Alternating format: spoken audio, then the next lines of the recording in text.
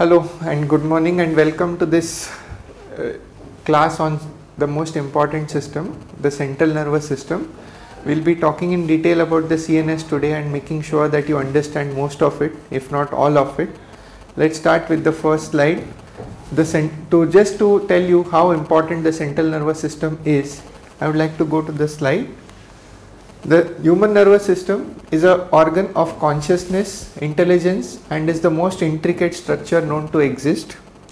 Even nature understands how important the system is. Hence, 1/3 of the 35,000 genes that are encoded in the human genome are expressed in the nervous system. That tells us how important this system is to all of us. Each mature brain is composed of 100 billion neurons and miles of axons and nerve fibers to make sure that we have a normal life. To make sure that we are able to complete and do a comprehensive study of the central nervous system, there are various ways to approach the CNS. These are the important ways that I have come across. One is the pathology based approach, the etiology based approach, and the approach that is based on the anatomical axis. The pathology based approach is the one that hinders on what is the pathology behind the disease. For example, we have got ion transmission and channelopathies, which has the epilepsy syndromes, the migraine syndrome, the periodic paralysis, etc. The neurotransmitter imbalance syndromes, which are related to imbalance in the acetylcholine or imbalance in the GABA, which manifest in various ways as Alzheimer's, Parkinsonism, myasthenia gravis, so on. The gene transcription defects, the degenerative, hypoxic injury, infection and inflammation are the important approaches.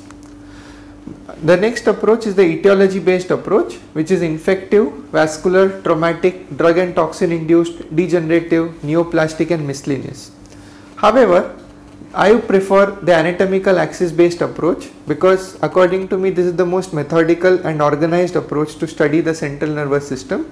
It is also easy to remember and recollect because it is almost impossible to memorize all the pathology that is related to the CNS if we go about in an unorganized manner. Like to summarize the approach, the central nervous system, as you can see, is grossly divided into the pyramidal system and the extrapyramidal system. The pyramidal system is the main system. The extrapyramidal system, also called as the accessory system, which consists of the basal ganglia complex. The pyramidal system is further subdivided into upper motor neuron and lower motor neuron. The upper motor neuron part consists of the cortex, the subcortex, internal capsule, brainstem and the spinal cord. The lower motor neuron starts from the anterior horn cell going to the root and the radicle to the plexus, the peripheral nerve, neuromuscular junction and the muscle. We are going to discuss each of the levels, anatomical levels, and how they are going to have an impact on the signs and symptoms of the disease. We have to understand that the main part in the CNS is to anatomically localize the lesion. Hence, we are going to discuss in short the signs and symptoms which are pathognomic of a particular anatomical level. We will start with the highest level, that is the cortex. The cortex is mainly involved in doing the cognitive functions and the speech functions, the language functions and the complex motor activities. Hence, the symptoms and signs related to the cortex are sensorium, convulsion, aphasias, memory and calculation impairment, apraxias, homonymous hemianopia and cortical sensation loss point towards a cortical involvement. The subcortex was thought to be almost a dead place where nothing much used to happen, but however it has been brought into vogue by HIV related progressive multifocal leukoencephalopathy and the dementia syndromes. However, there is nothing specific which is pathognomic of the subcortical lesions. The third level is the internal capsule. As we are all aware of in our MBBS days, each case presentation that we have all done of hemiparesis definitely has got a case of hemiplegia which is related to internal capsule lesions. It basically manifests as a complete hemiplegia, dense hemiplegia. So what is a complete hemiplegia and what is incomplete hemiplegia? Complete hemiplegia is the hemiplegia which is involvement of same side of the body and same side upper motor neuron facial on the same side of the hemiplegia is called as a complete hemiplegia. Incomplete hemiplegia when the upper motor neuron facial is spared on the side of the hemiplegia. As we are all familiar with, internal capsule is a place where the pyramidal fibers are packed together, hence a small lesion also produces a big neurological deficit. The next level is the brainstem, which we are all familiar with, which is composing of the midbrain, the pons and the medulla.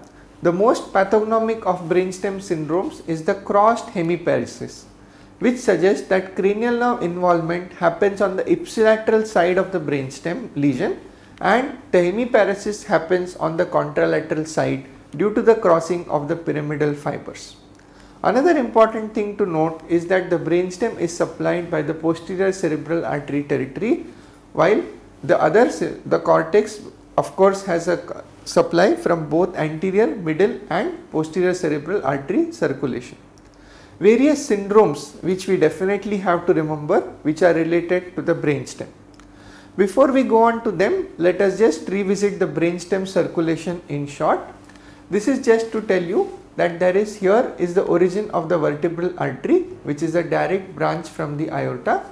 Then it continues further, joins together from both sides to form the basilar artery, gives the anterior and posterior inferior cerebellar artery.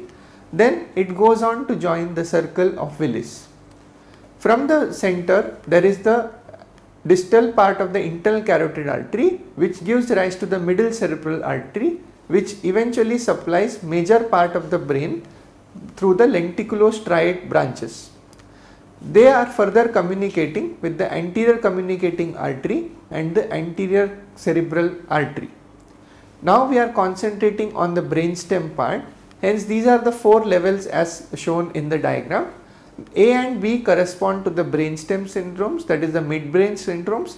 C corresponds to the pontine syndrome and D to the medullary syndromes. Let us start with each of them. What is important in our MCQs is to know which cranial nerve is involved and what are the clinical manifestations of that particular syndrome. Remember, though it is sounding complex, it is quite simplified and an important way to score marks in the CET. Starting with the midbrain syndromes, you have to remember, always try to connect the origin of the cranial nerves from that particular level, and that will help you localize the lesion to that particular level. Starting with the first syndrome, we have got Weber syndrome. The site of course along with the midbrain is the cerebral peduncle. Hence the cranial nerve involved is the ipsilateral third nerve with contralateral hemiplegia. This is the most classical of brainstem syndrome, a crossed hemiplegia with ipsilateral third nerve and contralateral hemiplegia. Benedict syndrome involves the red nucleus and along with affection of ipsilateral third nerve presents as contralateral tremor, chorea and athetosis due to the red nucleus involvement.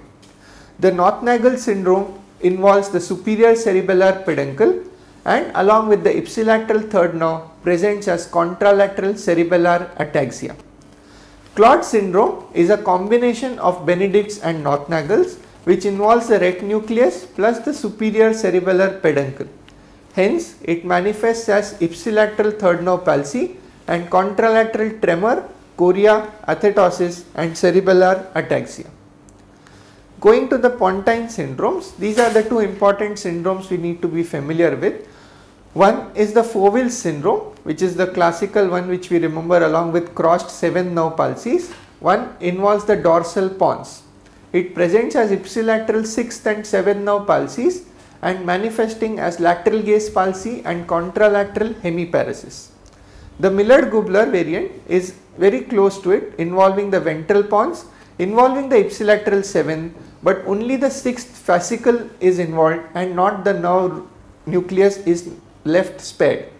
Hence, it does not present as a complete gaze palsy but presents only as an abducent palsy with contralateral hemiparesis. We go on with the medullary syndromes, the medial medullary and the lateral medullary syndrome. The medial medullary syndrome involves the ipsilateral 12th nerve with contralateral incomplete hemiparesis and contralateral impairment of tactile and proprioceptive sense due to the medial lemniscus involvement. The lateral medullary syndrome, which we are all familiar, is involving the ipsilateral fifth nerve and ipsilateral fibers of the 9th and 10th nerve, manifesting as ataxia of the limbs falling to the side of the lesion.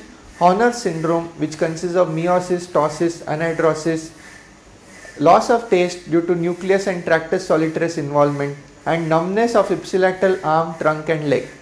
Also, it has got contralateral loss of pain and thermal sense due to the spinothalamic tract involvement. Pay attention that there is no hemiplegia involved in this particular syndrome. Hence, it is a unique syndrome corresponding only with ataxia and not with a typical pyramidal weakness. The basilar artery syndrome, also called as the syndrome of the lone vertebral artery, involves presents with bilateral long tract signs with involvement of almost everything like a high spinal cord lesion or a high quadriparesis. It involves both sensory and motor, cerebellar and peripheral cranial nerve abnormalities, and presents as quadriparesis with all bulbar musculature weakness, corticobulbar and corticospinal affection, hence presenting as a locked in syndrome or pseudocoma. The miscellaneous syndromes related to brainstem are complete medullary syndrome, which is due to the occlusion of the vertebral artery, which combines the symptoms of medial as well as lateral medullary syndrome. Occlusion of the internal carotid artery leads to blindness due to the involvement of the ophthalmic artery, which is a direct branch of the internal carotid artery, which is called as Amarox fugox. We have to remember that whenever there is a posterior circulation TIA, we have to ask the question whether there has been a history of transient blindness or transient blackout, because that may be the pathognomic feature predicting a future PCA infarction. Though these syndromes have been documented very well, none of these syndromes present as a classical picture because of the gross overlap of territories, the small area of the brainstem, and also rich collateral supply. Hence, we are always going to see an overlap of these syndromes more than the classical particular type. Going on after brainstem to the cranial nerve disorders, let us start with the first nerve, the olfactory nerve. As we are all familiar with, is related to the sense of smell. Bilateral loss of smell or altered smell is usually not useful and usually suggests a local pathology. For neurology point of view, unilateral anosmia is helpful in detecting frontal lobe tumors, that is meningiomas. Parosmia is altered smell, presents mainly as aura of temporal lobe epilepsy, and also, as we have read in our ENT chapter, is an important feature of atropic rhinitis. The second cranial nerve is a very important one, but we want to concentrate on the MCQ point of view. The optic nerve has various facets. When we are examining the optic nerve, we are going to examine the color vision, the normal vision, the field of vision, the retina and the pupillary reflexes. When vision is worse than 6/60, it is the definition for being legally blind. The field of vision is an easy formula to remember for all of us, is 90, 75, 75, 60 from temporal to inferior in counterclockwise direction. Homonymous hemianopia is always due to cortical or subcortical infarction. Bitemporal hemianopia is due to optic chiasmal lesions. These are the two things that you should definitely remember due to the loads of MCQs based on them. When visual examination is normal with loss of vision, it is due to cortical blindness or infarction of the occipital cortex. The third, fourth, sixth nerve are always discussed together due to the close proximity and the relation to the extraocular muscle innervation. The main symptom related to third nerve is ptosis, that is drooping of the eyelid, which may be unilateral or bilateral.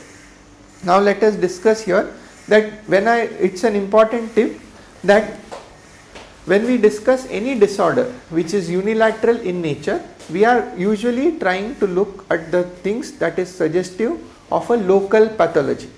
When we get a bilateral symptom or a bilateral clinical sign, you should always think of systemic disorder or a generalized disorder. So when I talk about unilateral ptosis, we are going to start obviously with the local causes first. So due to local trauma, due to local injury, due to one-sided third nerve palsy are the common causes of ptosis on one side. When we talk about bilateral ptosis, we go on to the congenital ptosis syndrome and those due to secondary to a systemic disorder. Pay attention, these are the causes of ptosis which are extremely important. One important feature is myasthenia gravis, second is snake envenomation, and thirdly it is related to botulinum toxin.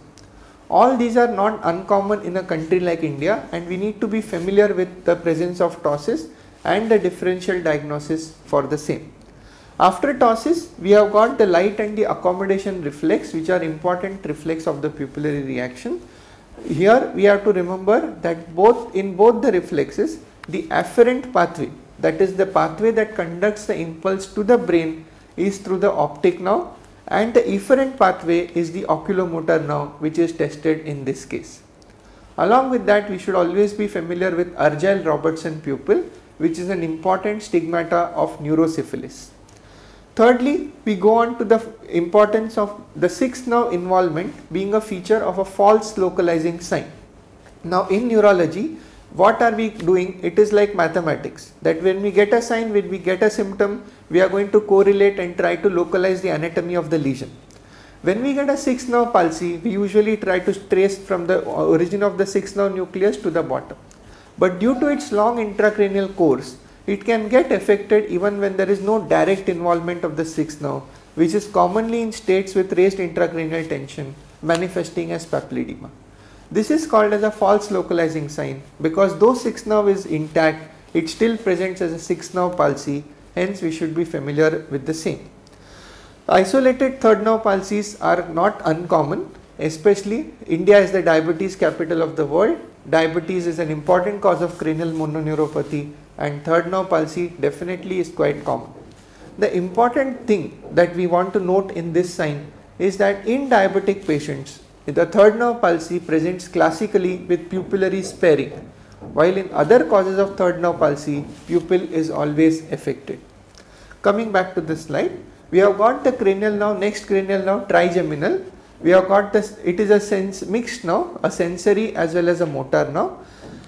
The sensory distribution is, you have to be very familiar with, that it typically supplies the part of the face, the half of the face, except for the angle of the jaw. So why is it important? In localizing the lesion, again this part is extremely important. So there are various involvement. So what is the angle of the jaw supplied to? It is supplied by the C2 nerve root, supplies the angle of the jaw. Hence it is important to know this sensory loss distribution.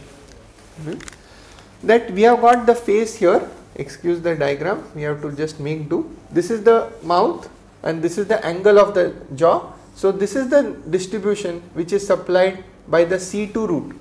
The rest of the face is supplied by the trigeminal nerve. So what are the ways that it can be present? One, entire face there are no sensation is scenario number 1. 2, half of the face is lost with preservation of the angle of mouth, but angle preserved.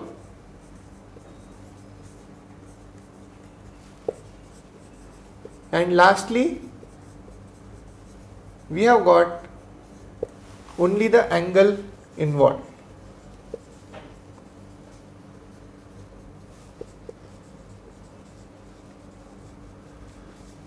So this is very easy to start with from behind. When only angle of the jaw is involved, it is due to the compression or the C2 nerve root involvement. When we get the entire half of face lost but the angle preserved, it is due to trigeminal nerve involvement. Now usually in clinical practice this is considered very ominous because more often than not it is suggestive of a CP angle tumor. When the entire face is lost, obviously it cannot be the trigeminal plus the CT root, it has to be something where the common pathway ends, which is a thalamic lesion. So this is how, based on the sensory loss over the face, we can localize the lesion anatomically. Also the importance of trigeminal nerve is that it is an important afferent for jaw jerk reflex. When we are performing a jaw jerk reflex, we are looking mainly for pseudobulbar palsy and bulbar palsy. When you have got bilateral cortical signs, jaw jerk becomes exaggerated or positive, and it is mediated through the trigeminal nerve, which we want to be familiar with. The next nerve we want to deal with is the facial nerve. As we are all familiar, very important nerve, very common nerve that is involved. We want to be first familiar that how to differentiate between a UMN and a LMN facial nerve. Though it must have been repeatedly taught in our clinical classes, it is prudent that we continue revising because this is an important topic. Second thing you all should definitely know about is the course of the facial nerve. So what are the important questions that are relevant from our MCQ point of view? That which is the first route from the facial nerve? It is the greater superior petrosal nerve. Followed by, once it goes into the internal auditory canal, it gives the rule which is now to stapedius, and also which is giving to the lacrimal duct. After exiting from the internal auditory meatus from the mastoid foramen, it comes ahead and branches behind the parotid into the 5 peripheral branches. We have to be familiar that in a upper motor neuron type of facial palsy, upper half of the face is spared. This is due to bilateral representation of the upper part of the face in the cortex. If it is a LMN lesion, then the entire half of the face is completely paralyzed and called as a LMN facial palsy. Coming to the LMN facial palsy, what is important is that along with involvement of full of the face, there is also an important phenomena which is called as Bell's phenomenon. Now I want to make you aware that do not get confused between Bell's phenomenon and Bell's palsy. Bell's phenomenon is present in all LMN facial palsies. What is Bell's phenomenon? Just it is when the person tries to close his eyes, there is uprolling of eyeballs, hence a feeling that the eyes are rolling upwards, but actually it is because the eyelid is lagging behind. It is called as Bell's phenomena. Bell's phenomena is present in all LMN facial palsies.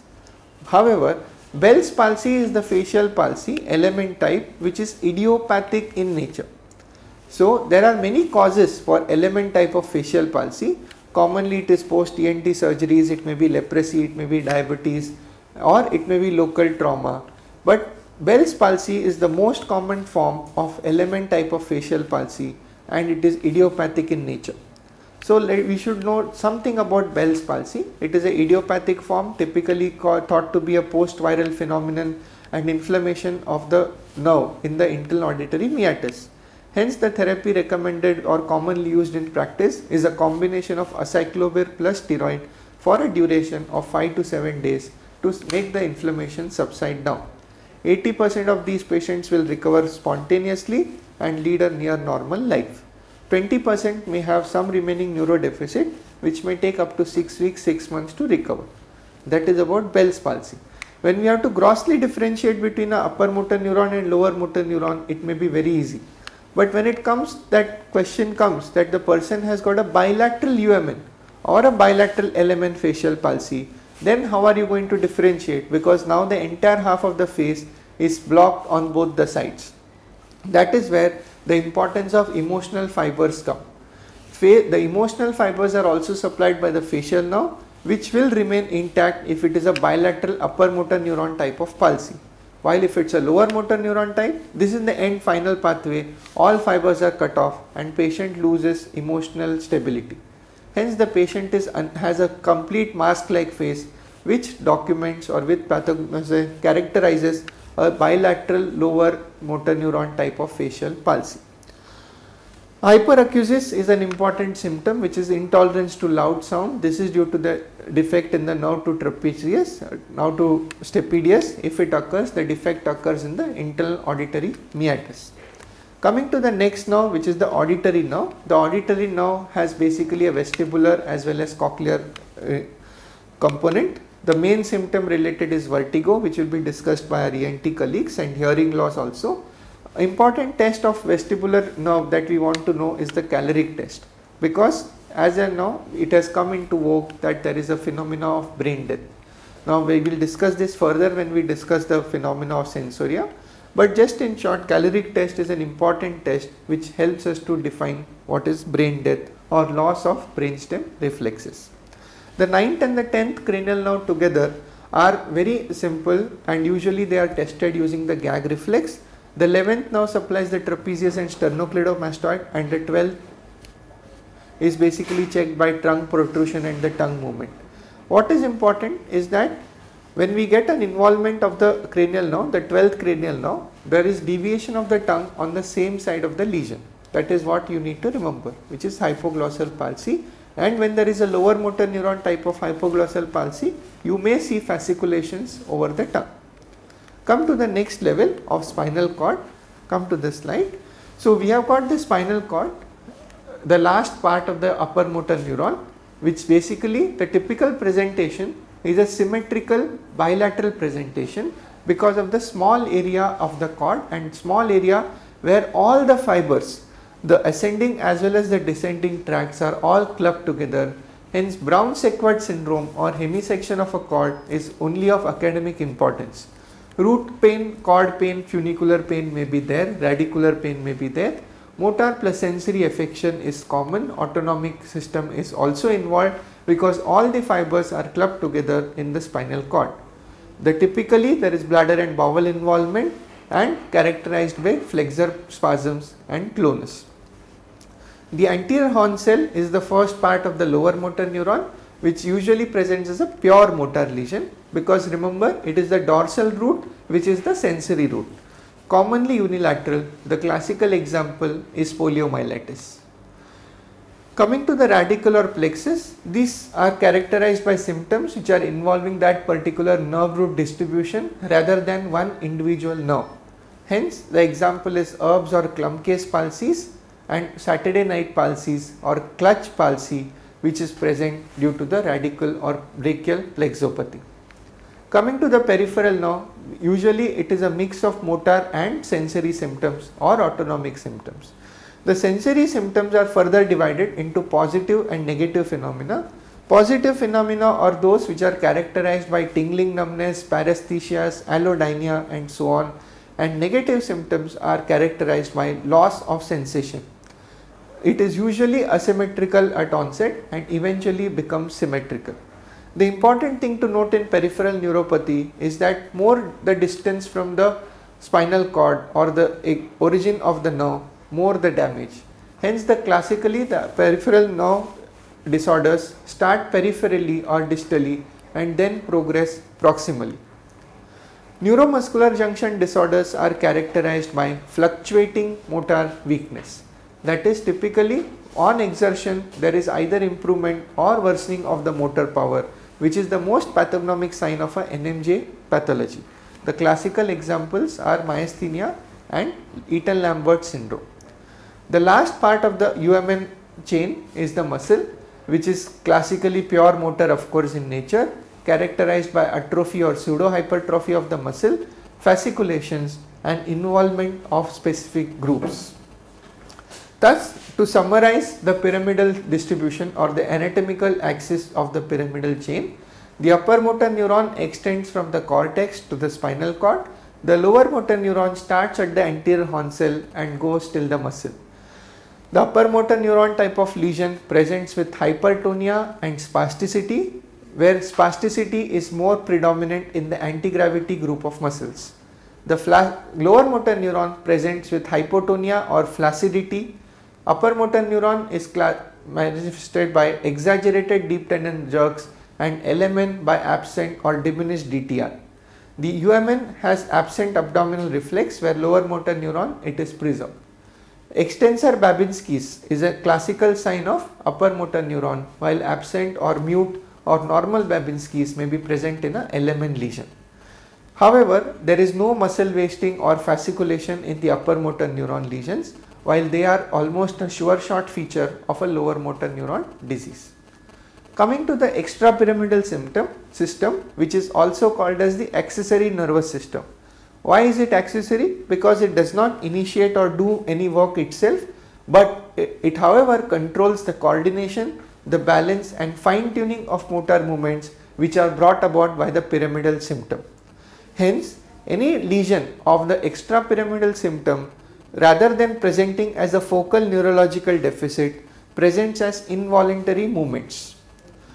We need to be familiar with this involuntary movements, though they are very large in number. I have tried to summarize with clinically relevant ones put together so that we understand the involuntary movements very promptly. Starting with intention tremor, the site of involvement is the cerebellum and tremor is only on action. We are all familiar with that.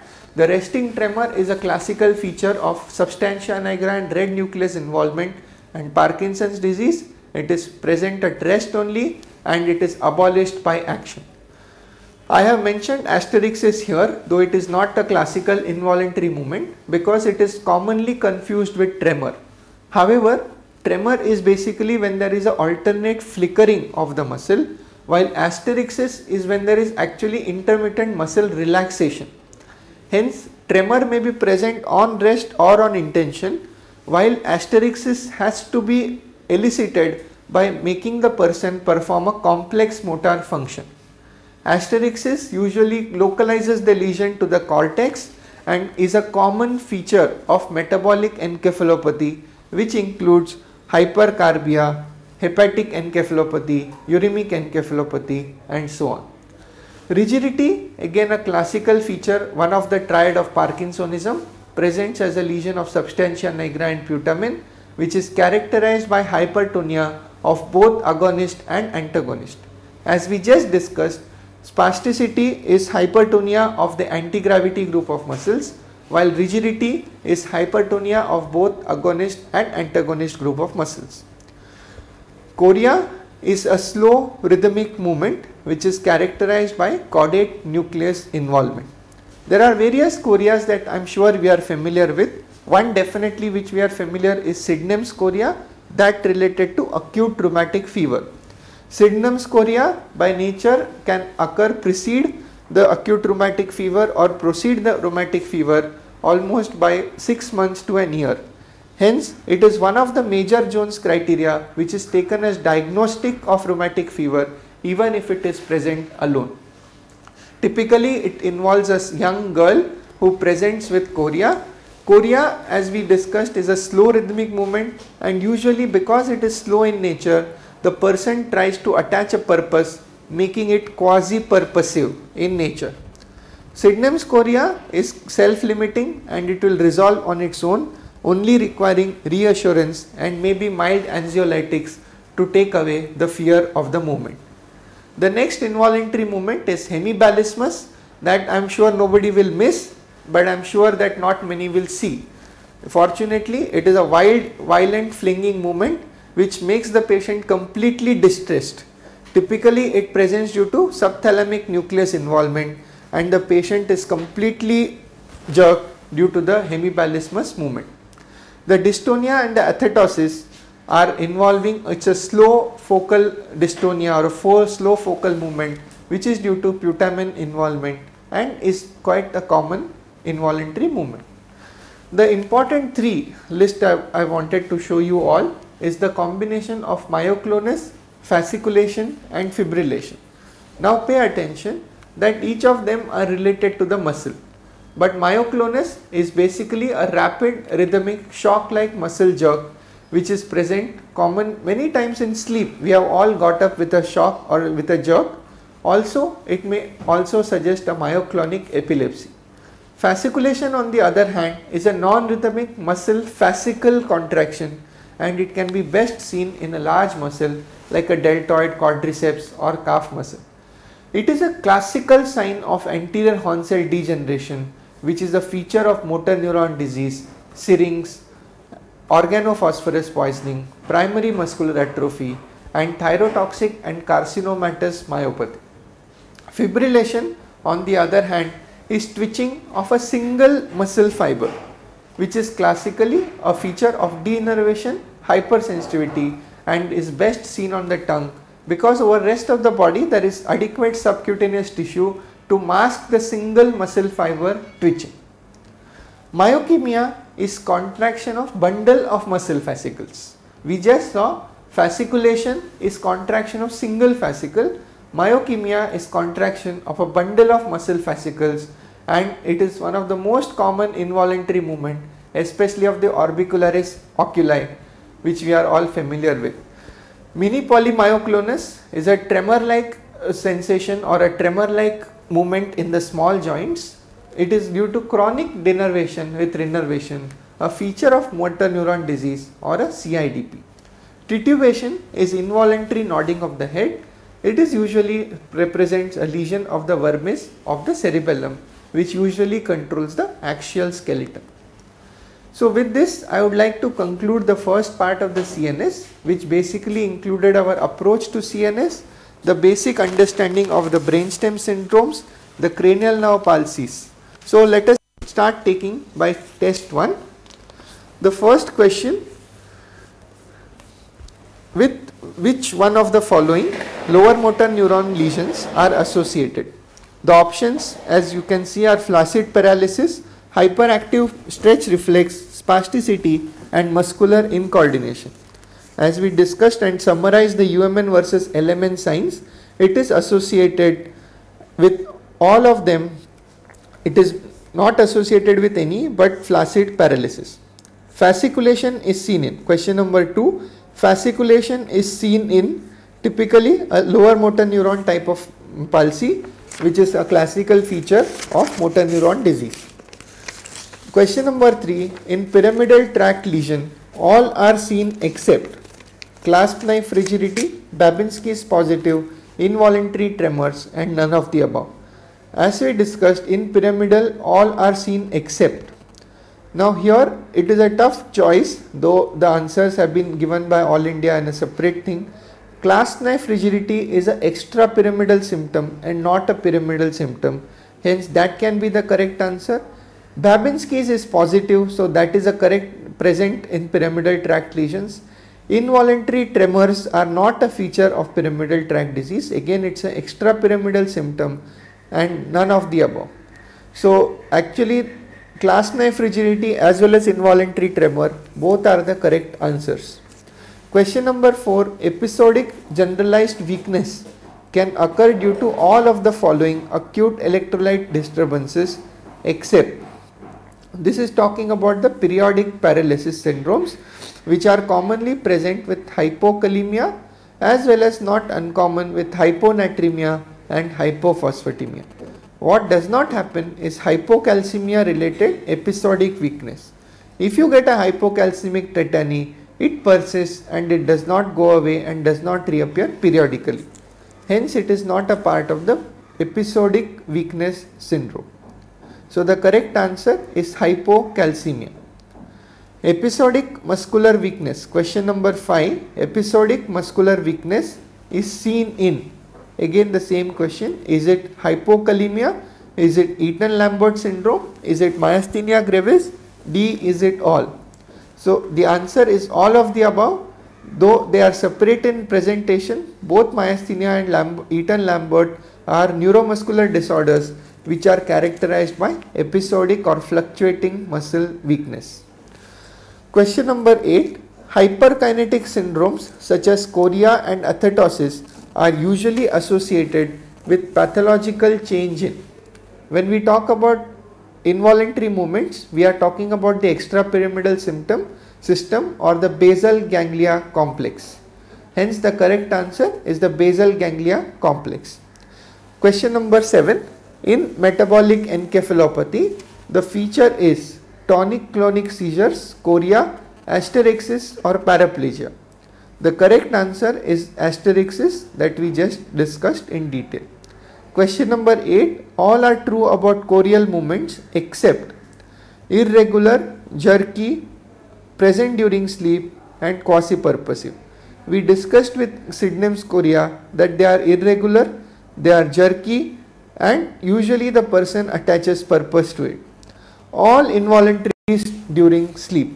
Hence, present during sleep is the correct answer for our question. Even hemibalismus, many a times the only treatment is to sedate the patient so that he gets some rest from the involuntary movement. Hemibalismus is caused by, question number 9, hemibalismus is caused by lesions of, as we just discussed, it is the contralateral subthalamic nucleus. Question number 10. All are true about cerebellar disease except it is an extrapyramidal involvement. Ataxia is of course a feature. Intention tremor is of course a feature. Dysmetria, past pointing, is also a feature. The wrong or the correct answer is hypertonia. Cerebellar diseases feature hypotonia. Question number 11. Allodynia is increased perception of painful stimulus, perception of non-painful stimulus as painful stimulus, pain felt as abnormal sensation, none of the above. The correct answer is perception of non-painful stimulus as painful stimulus. Question number 12. A person cannot identify a familiar object when placed in the palm. When he is blindfolded, this condition is called. Now here let us take opportunity to discuss the various cortical sensations. The cortical sensations we can further classify into 2-point discrimination, graphesthesia, stereognosis and tactile localization. Now if it is commonly 2-point discrimination is commonly performed in clinical examination. 2-point discrimination is for the test for which the patient has to tell when 2 points are separate from each other. Now the most sensitive part of the human body is the fingertip and the lip, while the least sensitive part of the body for tactile discrimination is the back. That is the important part of the tactile discrimination. Stereognosis is ability to identify known object just by feeling the texture and the shape with a blindfold nature. So in our present question, it is a stereognosis, which is inability to identify the familiar object. Now the next one is also stereognosis is there, 2-point discrimination is the main important cortical sensation. Going to the next question, question number 13. True about lesion of inferior frontal gyrus is. For this you just have to revisit your neuroanatomy textbook. The inferior gyrus, frontal gyrus, has basically the Broca's area, which is the motor area of the speech, hence presenting as compromised speech, which is involvement of Broca's territory. Next question, question number 14 is crossed aphasia. We discussed what is crossed hemiplegia, but what is crossed aphasia? This is basically when the person is a right hemispherical lesion in a right-handed person. Usually it is the dominant lobe of the person which has the speech center. In a right-handed person, 90% of the cases left side of the brain is dominant. Even if the person is left-handed, 50% of the person still have left side dominance. Hence commonly speech area is located in the left area, left side of the brain. If the person who is right-handed gets a right hemispheric infarct and develops aphasia, it is called as crossed aphasia. Next question, question number 15. Jargon speech or aphasia is seen in. Jargon speech is basically when there is no connection between what is the question asked and what is the answer given, which is a classical feature of sensory aphasia or Wernicke's aphasia. The next question, question number 16. Prosopagnosia is what? It is basically inability to recognize the face of a person. The person meets the person who is known to him but is unable to place that who is the exact identity of the person, which is prosopagnosia, and this is important thing. In just the answers we will complete it. That inability to do fine movement will be classified as apraxia, inability to recognize face, prosopagnosia. Seen in Balint syndrome, not really. Balint syndrome has more of internuclear ophthalmoplegia. And lastly, Gerstmann syndrome is due to lesion of the parietal lobe presenting as acalculia and hemi-neglect. Next question. Question number 17. A medial temporal lesion produces a medial temporal lesion. A temporal lobe basically has got lot to do with memory. If you pay attention, though it is not directly mentioned in any of the textbooks, if we pay attention, the optic pathway, the auditory pathway, the smell pathway, the sensory pathway, all have fibers relating to the temporal lobe. Now, along with being a center where information is accumulated, I am sure there is a somatosensory association area and which is connected to the memory, because otherwise these learned activities may not become possible. So, when we are talking about a temporal lobe lesion, we are talking about memory related problems, that is memory related learning problems. Visual amnesia only? Not really. Auditory amnesia, apraxia? No. Apraxia, as we discussed, is a parietal lobe problem. Visual amnesia is more cortical blindness related to occipital lobe. Auditory amnesia is part of temporal lobe, but it is part of the lateral temporal syndrome, and medial temporal lesion presents as memory disturbances and anterograde learning. Memory disturbance also is further classified into two, that is anterograde amnesia and retrograde amnesia. Anterograde amnesia is inability to have new memory, while retrograde is loss of already existent memory. Unfortunately, the ones shown in films are really humbug, because nobody forgets their name without forgetting the rest of the living. So, if learned activity has to be lost till that time, the person will end up with a large memory disorder. Hence, it is unlikely.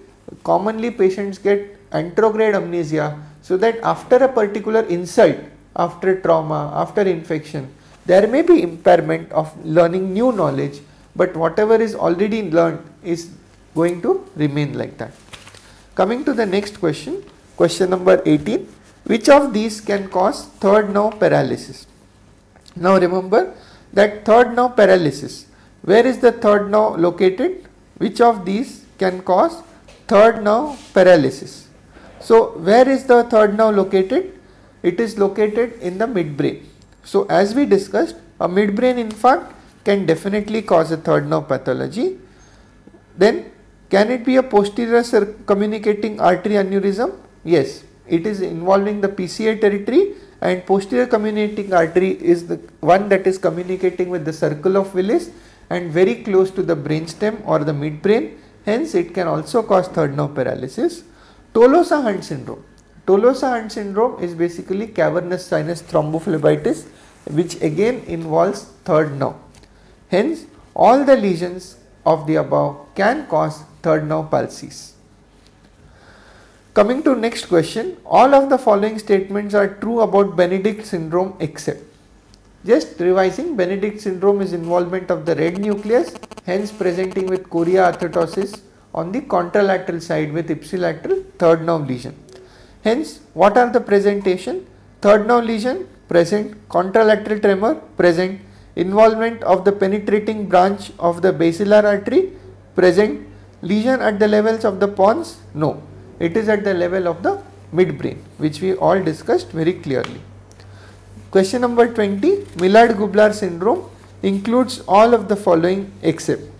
We discussed 6th nerve palsy. It happens due to involvement of the abducent vesicle, not of the nucleus, but still 6th nerve palsy remains. 7th nerve palsy is a part of it, yet contralateral hemiparesis. So the odd man out here is a 5th nerve palsy, which happens in lateral medullary syndrome.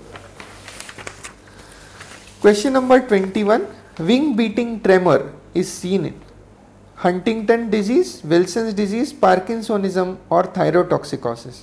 Now, wing beating tremor is a classical name given to Wilson's disease. There is no real reason, it is just it resembles a wing beating nature, hence a classical feature of Wilson's disease. Question number 22, flapping tremors, also called as asterixis, are not seen in Wilson's disease, thyrotoxicosis, CO2 narcosis or uremia. We discussed asterixis due to metabolic pathology. Metabolic pathologies include endocrine pathologies, dyselectrolytemias, imbalance of arterial blood gas and imbalance of sugar. Hence, thyrotoxicosis, CO2 narcosis and uremia will definitely have flapping tremors or asterixis, while Wilson's disease has no relation, hence does not have asterixis. Coming to the next question, question number 23, we have got pseudocoma results from infarction or hemorrhage in. We discussed it, it is usually a basilar syndrome which presents as a locked in state. Also it can be the lesion at the level of the pons, where Infarction of hemorrhage of the ventral pons transects all the corticospinal corticobulbar fibers, hence presents as a pseudocoma or locked in state. So the answer to the question is pons. Earliest definite sign of death is absent brainstem reflexes, stoppage of mucociliary action in respiratory passage, retinal anterior column breakdown, none of these. Well, there is no real way to find out the mucociliary transport, but one of the most accepted criteria for defining brain death is loss of brainstem reflexes. So that is the most appropriate answer. Earliest definite sign of death is absent brainstem reflexes. Coming to the next question, pontine stroke is associated with all except bilateral pinpoint pupil, yes. Pyrexia, yes. Quadriparesis, yes. We just discussed pseudocoma, of course quadriparesis is part. Vagal palsy, the 9th nerve nucleus or the 10th nerve rises at the junction lower end of the pons, more from the medulla, hence pontine stroke does not have vagal palsy as a part of the syndrome.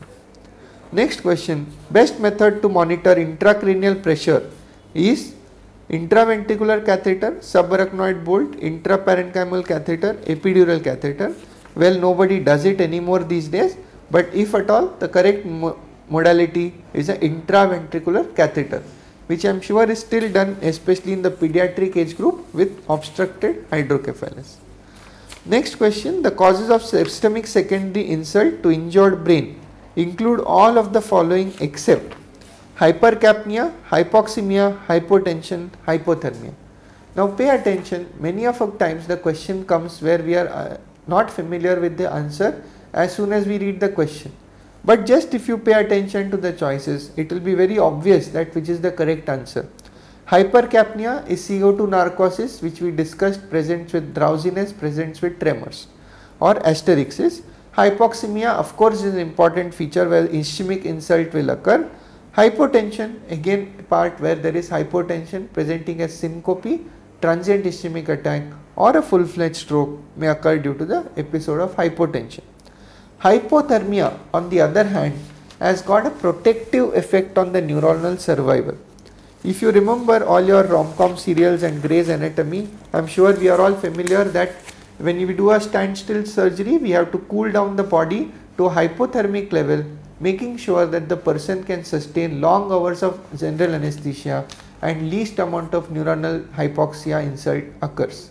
That is the funda also behind applying it for hypoxic ischemic encephalopathy, where patient body is rapidly cooled down to a lower temperature to prevent further hypoxic insult.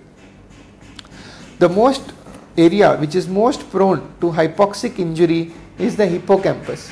Now it is just to go again into the detail of neuroanatomy, which our class does not permit, but just to summarize, it is the Purkinje fibers which are most sensitive to hypoxia, which line the hippocampal and the periventricular area. Hence, when you commonly see a small vessel disease, early ischemic, on the MRI you always see a periventricular white matter changes or ischemic changes along with hippocampal involvement. So with that, we end